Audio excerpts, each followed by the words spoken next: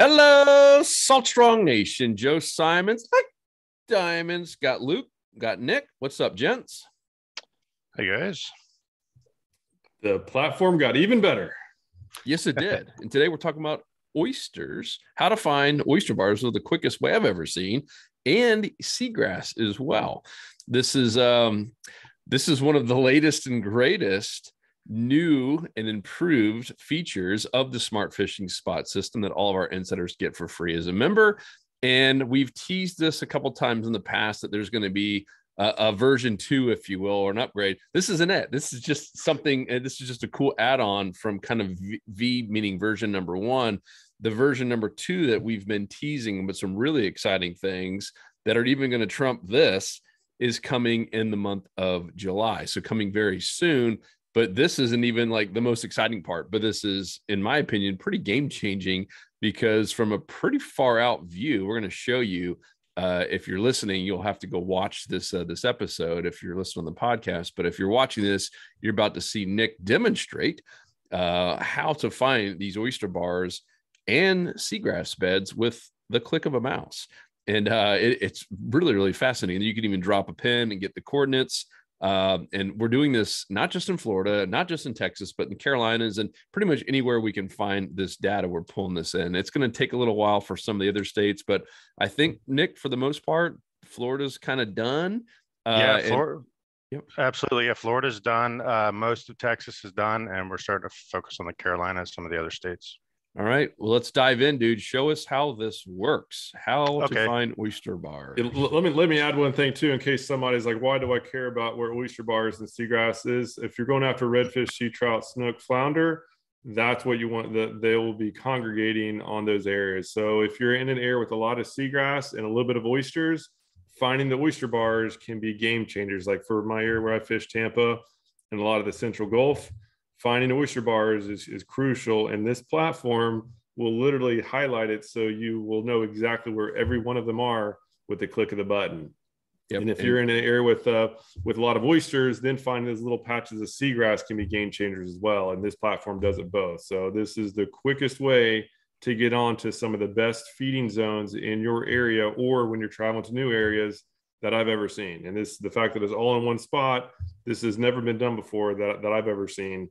And as you'll see, it's very easy to do. And most importantly, it makes it where it's as user-friendly as possible. Yep. And it's all part of this app, Smart Fishing Spots, free for our insider members. Just one more reason to join. Remember, Luke, we did a book review. It was a while back, and I'm blanking on the guy's name, but he was a professional fisherman from Texas, well-known guy, wrote the book.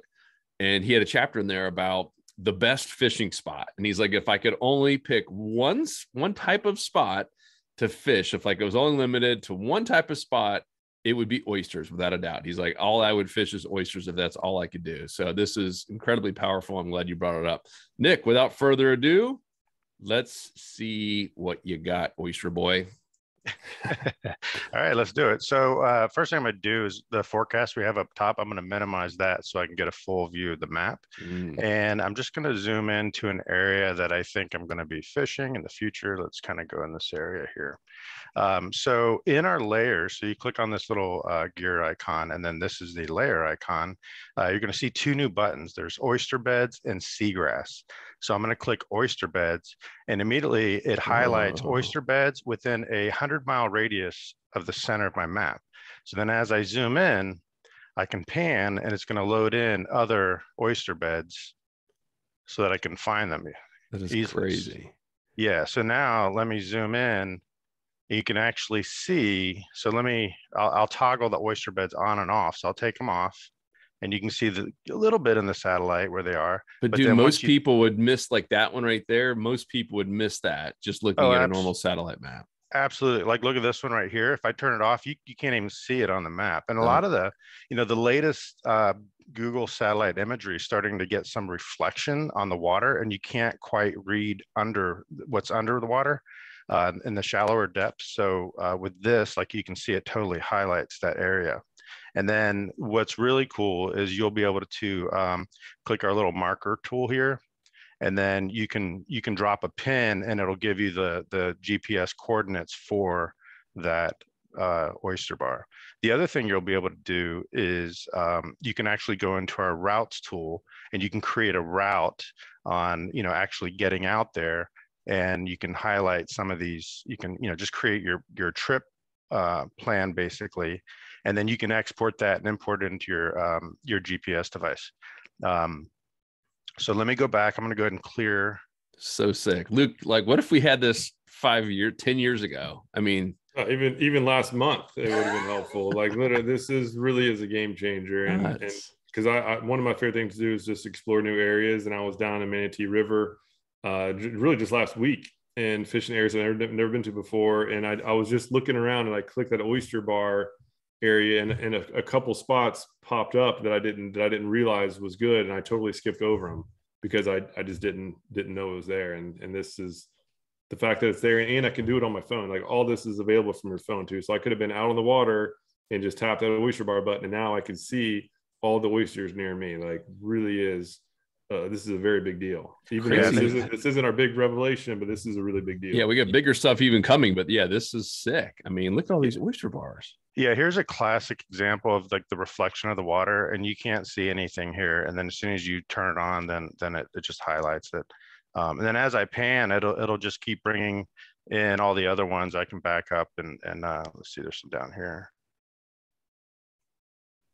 So let's go into the seagrass. So I'll go back into this. This area's got a lot of them, but so if I click on seagrass, now you're going to see these seagrass patches in relation to the oyster beds, and they're highlighted in green. And then obviously the oyster beds are in gray. So then you can see some oyster beds that have a little bit of grass mixed in between, and those would be prime spots. Mm-hmm. Yeah, so my personal favorite fishing spots, almost all of them have both oysters and seagrass next to each other. So with using both of them, you can, especially in areas like this, like not many areas have this many oysters. So you can start to isolate the ones that are most likely going to have to be the feeding zones, and those are the ones that have the oysters and the seagrass combined. Like that point, like that one that's kind of in the middle to the right, there's a point of grass on the oysters. And that's just, yeah, like that's one. But yeah, where they're combined, that's going to be the ideal zones. I have a feeling Bird Island is a pretty good spot to fish. Golly. If you guys are listening to this, you have to watch this episode. I mean, just that screen right there that you had, Nick, that is crazy. So everything green is the grass, and everything, and I guess we're going to call that gray, are the oyster beds. Wow, that is so cool. Again, and the fact that both are in one platform that's user friendly, that has never been done before. Again, at least not that I've seen. I've done a lot of research over the years, just trying to find shortcuts, and this is the biggest shortcut I've ever seen as far as finding good spots for shallow water redfish, sea trout, snook, and flounder. Oh, it's a question we get all the time. I'm like, hey, how do I read these different satellite maps, right? Do I go to Google Bing MapQuest? Which one's the best to find oyster bars? We get that question all the time. Now we can skip all of it and just say, go to your Smart Fishing Spots app, and boom, in a click of a button, you can see all of it. Yeah. And you still have like your shaded relief and your marine chart, so you can see the depths as well as the satellite view. But let's go to some other areas. So we've got some. I'm going to turn off these. We can go down, like Sarasota Bay has some. So you can see all along the mangroves here, there's some. And then let me go up here, see, all along here. These are all oysters, yeah. I've fished a lot of these areas, and I've literally seen like some of my favorite spots lighting up because again, they're holding. There's like Palmasola Bay and all the grass and all the oysters. It seems like they tend to be around kind of the edge there, but at least in this area. And then this is what area is this? Perico Bay. Yeah, and see, I mean, this area, has clear water, so you can see a lot of it from the online maps, but this is even more powerful in areas where murky water like Jacksonville, areas that you can't really see much clarity all on online maps, and again, it's all available for the entire state of Florida. Let's head over to Texas. It's not just Florida. I was gonna have it. So oyster beds. So here's Texas, and you can see how they're highlighted. And this is another example where you can't really see on the satellite imagery, but it highlights them right there. Ooh, that is sick. And keep in mind, as you pan, it loads in more. So when you back out, it'll just load within a 100-mile radius of the center. So we have them all the way up the coast here. So you just have to zoom in, and then you'll see where they are. Yeah, this really is unbelievable. That is this easy. Yeah, look at this. Look at this area. Looks good. That might be a like a farm or something. I don't know. That's nuts. Yeah. So I know Texas doesn't have the seagrass like we have in Florida per se. Correct. Do they have any? Is there any that? Not yet. Okay. No, we're still kind of doing some research on that, seeing what data we can pull.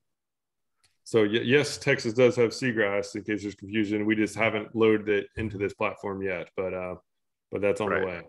Yeah. So we just want to get this out as quickly as possible. Literally, as soon as we have it loaded, we want to get it out to the members so they can start fishing these spots. That is awesome. So the Carolinas as well for oysters? Yeah, Carolinas. I don't have that in there yet, but there were a ton of them up there. So a lot of oysters up in Carolinas. Yeah, and when I was in Georgia last year, we fished a lot of oyster beds. Does Georgia have the data too? It's not loaded up yet, but it will be. Yes. Sweet. Go so down awesome. To where else you want to look at? I mean, this is another area. I fished this before in Rookery Bay. This is near Naples and just north of Marco. And I did have a hard time because there's just a lot of sediment. There's not much grass in this area. There's a lot of sediment, so the online maps aren't very clear. And had I had this, it would have been so much easier to find the zones. I ended up going to that shoreline right there in that Hall Bay and caught some fish there. But those are the only oysters I could see from the map. I couldn't see any of those other oysters from the maps. Wow. And that would have been a huge shortcut. Guys, how cool is this? This is awesome. Yeah, it's awesome, man. Because I mean, normally we'd have to do these, spot dissection, and we're having to switch back and forth these different maps to say, man, is that an oyster bar? Or what is that? And you're a lot of times just kind of hoping and praying that you got it just based on how it looks. And this is kind of done for you. I almost feel bad for the fish, but I don't. Yeah, anybody fishing up in the Atlantic side too. Yeah, look at the reflections here, and then this just kind of points them right out. And going up north, St. Augustine has it. It's really the entire coastline of Florida has both the grass and the oysters loaded, and we'll be filling in gaps too. This really is. Here's St. Augustine area. Yeah, I actually fished that exact bay right there, and the fish were exactly where those docks and oysters combined, right down there. Yeah, look at that right there. That's exactly where I was catching them, and I had no idea the oysters were there from the maps. Salt Run. Look at all the boats in there. God, that's crazy. I don't think there's much grass in that area. They're probably green. This is so cool. There's a whole bunch back here. Oh yeah, man, look at that. So take it off and let's see. Yeah, I mean, you would see a couple of them, but you would never, if you were just scanning that on a normal Google satellite map, you would never know there was that many oysters in that area. Look at that. Look at that. That's nuts. Guys, this is game changing. And this isn't even like the big news for July. But this will be, it sounds like Florida's done, Texas is done. So we'll probably just release it, Nick. Yep. In stages, not to have to have the Florida people wait on the Carolinas, and we're just going to keep piling these things in. And then, as I said, July, wait for some even more exciting news that's just going to make it so much easier to find the fish. Because that's the thing we're solving for, right? Our members, they're busy people. You're busy people, right? When we hit the water, we don't like to just sit there and fish. We want to be catching. And one of the hardest things about fishing in general is just finding the best spots. And, he or she who has the best fishing spots usually catches the most fish. And assuming you're a decent caster and know how to retrieve and all that. But the spots is the thing. Like, that's always that number one variable. And so, like, all right, how can we make this easier for our 30,000 plus insider members to find the fish fast as humanly possible? And so that's what we're waking up every morning. And guys like Nick are waking up every morning, who's happens to be a pretty hardcore angler himself. And he's like, all right, what would I want in here? What's something else that we can add just to help people have as much information at their fingertips and the snap of a finger to be able to find honey holes? And this is next level. The next piece of news, which will be kind of the V2, will be even, I mean, it's going to probably shock a lot of people, and maybe even put some other companies out of business. It's like that good. And then the third round is like something that's, I don't think the round 2 or 3 have ever been done before. I believe it's something we could even patent. I'm so pumped. I can't wait for you guys to see this, but this is exciting in and of itself. For all you members, you'll have access to this probably as you're watching this. It should be live, and play around with it. Give us some feedback, and for some other states, if Virginia, I mean, we're going to try to get this for every state that we possibly can, as long as the data is out there and imported in here. And as Nick said, the cool part is you can sit there and make tracks around this and then export it to your unit, or however the heck you want to use that. Super, super helpful. And Luke, you said recently you were doing some more nearshore stuff. And I mean, while you're on your phone, you can literally see that you're on top of the structure that it's showing. I mean, it's pretty doggone precise. Yeah, and what Nick was showing is you can plot out a route, and you can just click on or tap on the spots, on the specific spots that look good. Like, so in this case, you can do like the points of the oyster bars where the oysters and the grass meet, or you can go on the shade relief, and which was what I was doing, to shade relief for the deeper water, and I could actually see rocks, and I would just click on each rock, export that data into the CXV file, I believe is what it was, and that's what goes into the Garmin unit that I have, and then I would just upload it into the unit, and then I now have like 40 spots along the Tampa Bay shipping channel that I know they're rocks, and that's where the fish are holding. And so it's surprisingly easy. Even like, I'm not a tech guy by any means, and I was able to pretty easily figure it out. Yeah, I can do a quick demo here. So you just do your route tool, and then let's say if you want to fish these little spots here, you can kind of do that, and it'll give you the GPS coordinates. And then you can save it, and then from there you can export it as a GPX. Actually, we have a couple of different formats when you export it, and then it gives you the file. That can you show up? Can you do that real quick? Yeah, let me so I'll go ahead and I'll save this as test route. Okay, and then we'll go through. I'll choose my test route, and we've got a GPX, which is pretty standard for your fish finders, your different GPS devices. And then there's a KML file, which a lot of people use Google Earth. So you can download the KML file and import it into Google Earth that way. You can also just use this on your phone, use Smart Fishing Spots on your phone, and you can just see the route there, because we do have a locate button. It'll locate you, and you can record a track, so you can see where you are in relation to the route. So you have a couple different options. Yeah, pretty awesome. Yes. Yeah, it's and then you can clear it. Once you clear it, it just removes it from the map. You still have it in your saved routes. Cool. If only we had this years ago. It's absolutely next level. And as Luke said earlier, this is technically a progressive app. So it looks just like an app, sits on your phone just like normal. You're always logged in. Once you do it once, you can put on your tablet. I know a lot of people are taking their tablets out while they're fishing, just to have a little bit, bigger and brighter screen. And of course your laptop, because a lot of this, the power of this is done off the water, right? The pre-trip planning, just like we're doing, right now. Because the bigger your screen, just the more you're going to get out of this, at least in my opinion. But as Luke said, it is nice, even if you're in a brand new spot and you forgot to do all your pre-trip planning and you're out there, you could literally have it on your phone, hit a button, just like we're doing here. It looks just like this, just shrunk it down on your phone, and then boo bam sham, you got every oyster bar in the area, and or seagrass if it's available. So cool. Yeah. In fact, I put a tablet mount on the console of my boat, so I can have a tablet right there, and I can pull it up real quick. Pretty smart. Yes, sir. What the heck is that?